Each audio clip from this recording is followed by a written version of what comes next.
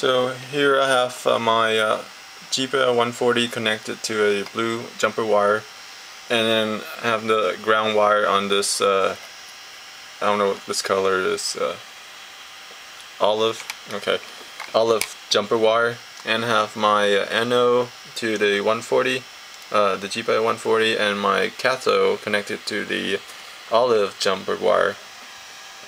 So here I'll demonstrate the flash LED program that I have showed you guys earlier. So on the command line, I'm just gonna do flash .sh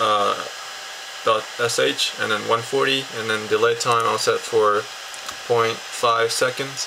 So I'll press enter, and that's gonna flash my LED. Look at that. So right now we're running on a 1.8 volt logic. It's just barely enough to blink the LED. It's not too bright, but it's not. You only use a resistor.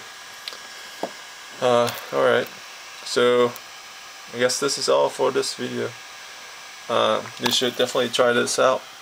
I still have to figure out a lot of things on the Pandaboard, like setting the mux for different pins.